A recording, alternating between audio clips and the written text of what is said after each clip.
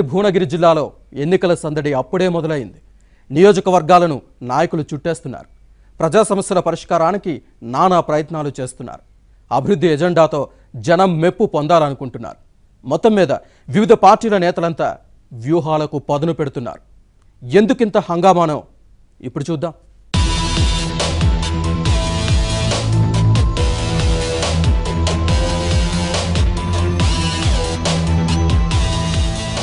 యాదాద్రి భువనగిరి జిల్లాలో అప్పుడే ఎన్నికల వాతావరణం కనిపిస్తోంది. అధికార విపక్ష నేతల హడావుడి చూస్తుంటే రేపో మాపో ఎన్నికలు అన్నట్టుగా ఉన్నాయి. వచ్చే ఎన్నికల్లో తమ పార్టీ జెండా ఎగరేయడానికి తమదైన ఎజెండాతో ముందుకు సాగుతున్నారు వివిధ పార్టీల నేతలు. ఇందుకోసం రకరకాల మార్గాలు ఎంచుకుంటున్నారు.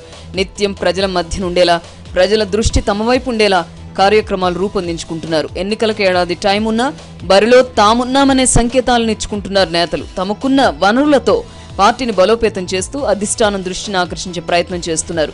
వచ్చే ఎన్నికల్లో గెలిపే లక్ష్యంగా ఇప్పటి నుంచే అంతర్గతంగా ప్రచారం ప్రారంభించారు. ప్రజా సమస్యలపై పోరాటం చేస్తూ స్థానికంగా ఇమేజ్ పెంచుకుంటున్నారు.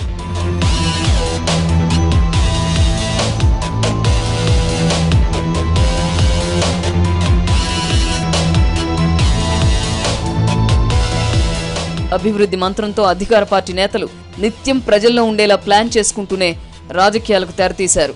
జిల్లాలోని 2 నియోజకవర్గాల్లో కాంగ్రెస్, బీజేపీలు ప్రచారం మోత మోగిస్తున్నాయి. ప్రజా సమస్యలపై గళం విప్పుతూ గడప గడపకు కాంగ్రెస్ పేరుతో హస్తం పార్టీ నేతలు హంగామా చేస్తున్నారు. ప్రజా సమస్యలపై పాదయాత్రలు, నిరసనలతో జనం దృష్టిలో పడేందుకు ప్రయత్నిస్తోంది కమలం పార్టీ. ఇదంతా చూసి అధికార పార్టీ నేతలు కూడా అలర్ట్ అయ్యారు. అభివృద్ధి పనులను సమీక్షిస్తూ ప్రజలలో వ్యతిరేకత రాకుండా జాగ్రత్త పడుతున్నారు. కొందరు నేతలు మాత్రం జరుగుతోన్న పరిణామాలను సీరియస్ గా గమనిస్తూ సైలెంట్ గా ఉంటున్నారు. ఎన్నికల నాటికి అప్పుడున్న పరిస్థితులకు అనుగుణంగా ముందుకెళ్లాలన్నది వీరి ఆలోచన. మొత్తం మీద జిల్లాలో మాత్రం సందడి మొదలైంది.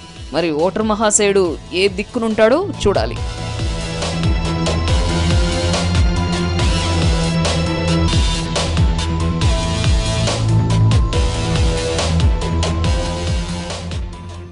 ఇదండి